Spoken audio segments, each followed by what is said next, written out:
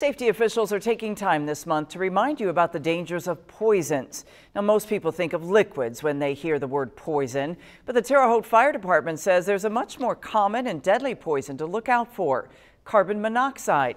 Last year, the fire department responded to 125 calls for carbon monoxide and natural gas.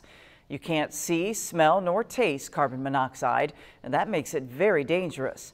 The fire department says you should check your gas appliances for leaks. It also says your car can be a source of the deadly gas. If you have an attached garage and in the winter months or the cold mornings, you start up your vehicle inside your attached garage, those fumes will get into your house. So we strongly recommend not starting your vehicle inside your garage. Luther recommends everyone install a carbon monoxide detector in your home. You should have one on every floor of your house, including the basement.